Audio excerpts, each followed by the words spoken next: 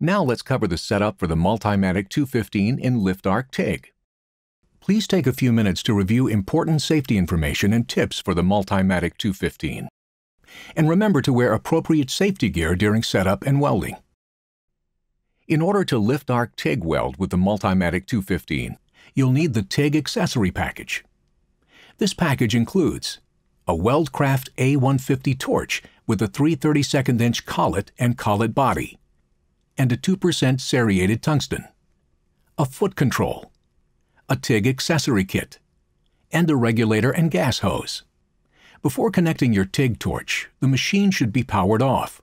Unplug the drive lead from the positive output receptacle. Next, install the TIG torch in the negative receptacle. Turn clockwise to tighten. Install the work lead into the positive receptacle. The machine is now set to DCEN, or electrode negative polarity. Next, connect the Multimatic to a bottle of 100% Argon Shielding Gas.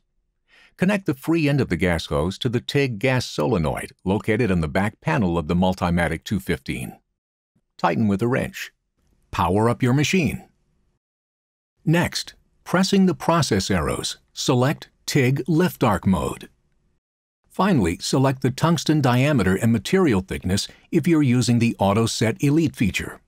Or if you're using manual mode, set the amperage. As a guide, a parameter chart is inside the side door. Setting up the Multimatic 215 for Lift-Arc TIG is as easy as that.